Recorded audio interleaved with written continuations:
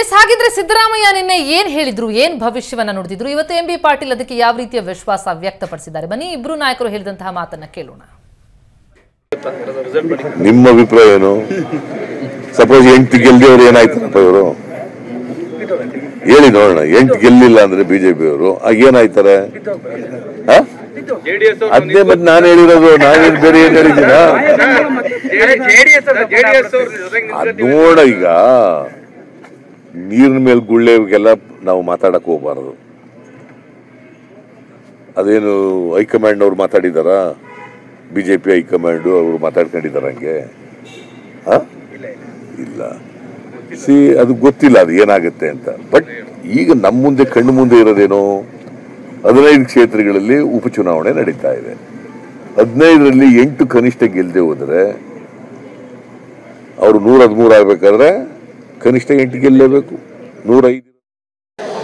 ಮತ್ತು ಸಿದ್ದರಾಮಯ್ಯ ಅವರು ಹಾಲ್ಮತ್ ಸಮಾಜದವರು, ಅವ್ರಿಗೆ ಭವಿಷ್ಯ ಹೇಳೋದು ಗೊತ್ತಿರ್ತದ ಏನ್ರಿ? ಮತ್ತು ಅವ್ರ ಭವಿಷ್ಯ ಹೇಳಿ ಸತ್ಯ ಆಗ್ತಾವ.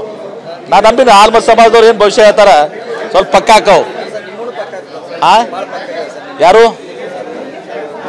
ನಮ್ಮದು ಈಗ ನಾ ಈಗ ಹೇಳಿನಲ್ಲ, ನಮ್ಮನೆ ಹೇಳಿನಿ ನಾಮಿನೇಷನ್ ಕೊಡ ದಿವಸ ಕಾಗವಾಡು 70ರಿಂದ 75 ಸಾವಿರ, ಇಲ್ಲಿ 40ರಿಂದ 45 ಸಾವಿರ, ರಾಜ್ಯದಲ್ಲಿ 12-13 ಪಕ್ಕ, 15 ಗೆದ್ರೂ ಕೂಡ ಆಶ್ಚರ್ಯ ಇಲ್ಲ ಅಂತ ಹೇಳಿದ್ವಿ. ಸಿದ್ದರಾಮಯ್ಯ ಅವ್ರ ಭವಿಷ್ಯ ನಿಜ ಆಗ್ತದೆ.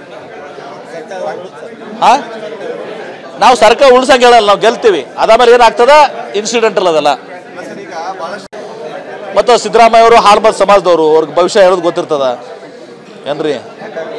ಮತ್ತು ಅವ್ರ ಭವಿಷ್ಯ ಹೇಳಿ ಸತ್ಯ ಆಗ್ತಾವ. ನಾನು ನಂಬಿನ ಹಾಲ್ಮತ್ ಸಮಾಜದವ್ರು ಏನು ಭವಿಷ್ಯ ಹೇಳ್ತಾರ ಸ್ವಲ್ಪ ಪಕ್ಕ ಹಾಕವ್. ಯಾರು ನಮ್ಮದು ಈಗ ನಾ ಈಗ ಹೇಳಿನಲ್ಲ, ನಮ್ಮನೆ ಹೇಳಿನಿ ನಾಮಿನೇಷನ್ ಕೊಡ ದಿವಸ ಕಾಗವಾಡು 70ರಿಂದ 75 ಸಾವಿರ, ಇಲ್ಲಿ 40ರಿಂದ 45 ಸಾವಿರ, ರಾಜ್ಯದಲ್ಲಿ 12-13 ಪಕ್ಕ, 15 ಗೆದ್ರೂ ಕೂಡ ಆಶ್ಚರ್ಯ ಇಲ್ಲ ಅಂತ ಹೇಳಿದ್ವಿ. ಸಿದ್ದರಾಮಯ್ಯ ಅವ್ರ ಭವಿಷ್ಯ ನಿಜ ಆಗ್ತದೆ. ನಾವು ಸರ್ಕಾರ ಉಳ್ಸಂಗೆ ಹೇಳಲ್ಲ, ನಾವು ಗೆಲ್ತೀವಿ. ಅದಾದ್ಮೇಲೆ ಏನಾಗ್ತದ ಇನ್ಸಿಡೆಂಟಲ್ ಅದಲ್ಲ. ಮತ್ತು ಸಿದ್ದರಾಮಯ್ಯ ಅವರು ಹಾಲ್ಮತ್ ಸಮಾಜದವರು, ಅವ್ರಿಗೆ ಭವಿಷ್ಯ ಹೇಳೋದು ಗೊತ್ತಿರ್ತದ ಏನ್ರಿ?